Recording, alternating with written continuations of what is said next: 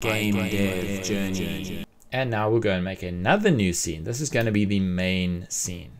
So we're going to click plus to make a new scene. This main scene is what ties all the pieces of the game together. It's going to manage the player, manage the coins, manage the timer, and all the other pieces of the game. So we're going to create a new scene, and we're going to add a node which we're going to call main. So we're going to just go plus, and I'm just going to add a general node, the base class, create it, and we'll call this node main. Now we're going to have a few more nodes here that are going to be children of main. We're going to have a texture rect, which is going to be for our background. We're going to have another node called coin container. It's going to hold all the coins. We're going to have a position 2D, which is going to hold the position of where the player should start when the game runs. And we're going to have a timer, which is going to be a game timer that's going to track the time limit, because you're going to have a certain amount of time to run and collect coins. So let's add those children. So we're going to add plus here. We're going to add a texture rect over here. And this is going to be for our background. We're going to add a node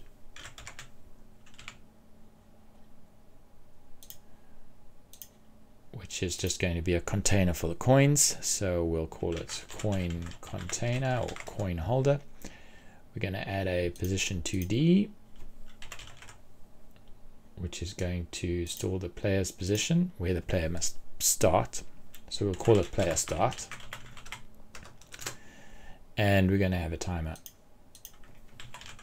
which we're going to call game timer.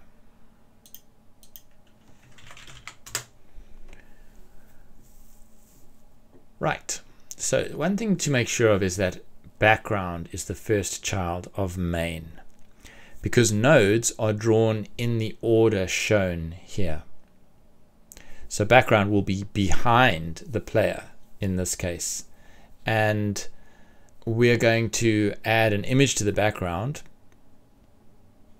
by going to our assets here, finding background, and here's our beach stand background. Click on our background node, and in the inspector you'll see that the background can have a texture which is currently empty. If we drag our beach stand over to the texture and release, we'll now have beach sand as our background. Now it's much bigger than it needs to be. We can leave it like this because you're not going to see this part of you're not going to escape the boundary of the screen because we've clamped.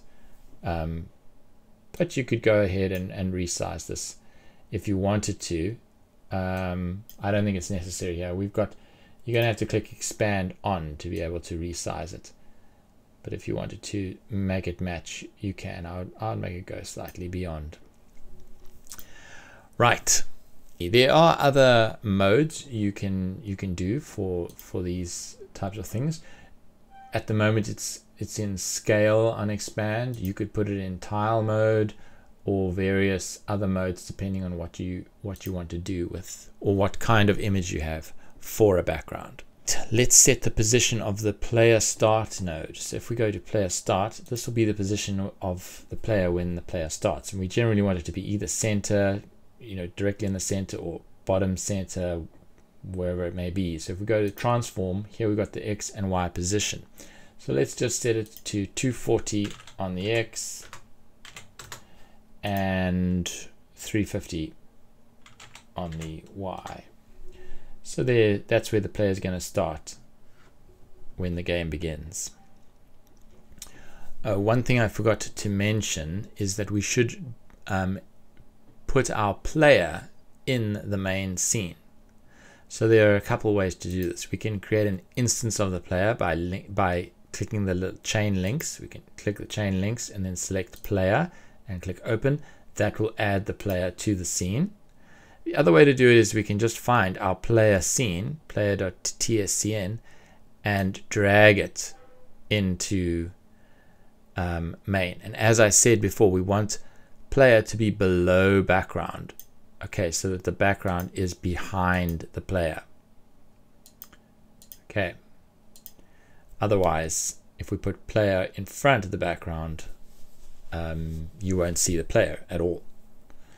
Okay, so now we've got our player scene in our main scene, as if the player was a custom made node that we had made ourselves.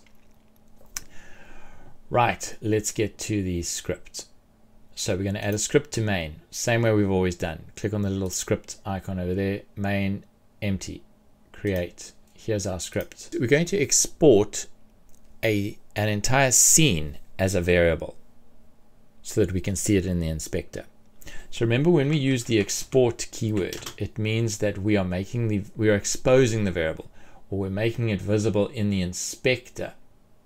Okay, so what are we going to export? Last time we exported a variable, it was just a simple integer variable controlling the speed of the player, and we could enter a number. This time we're going to export an entire scene as a variable.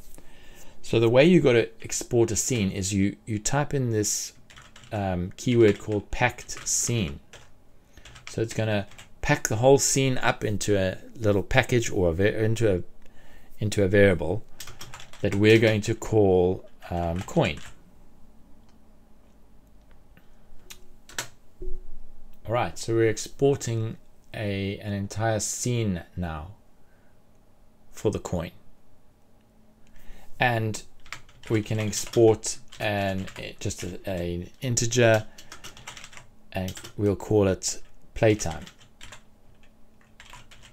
and that will be that'll be the time limit for the game. Let's just save our main scene quickly as main.tscn.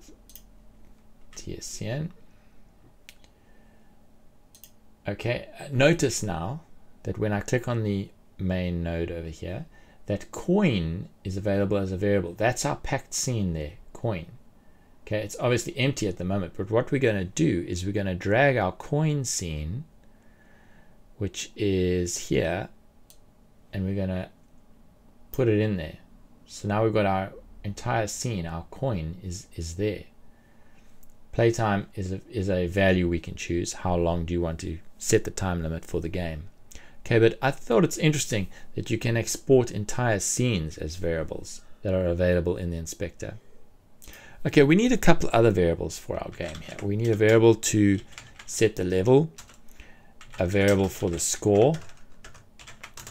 We need a variable to tell us how much time is left.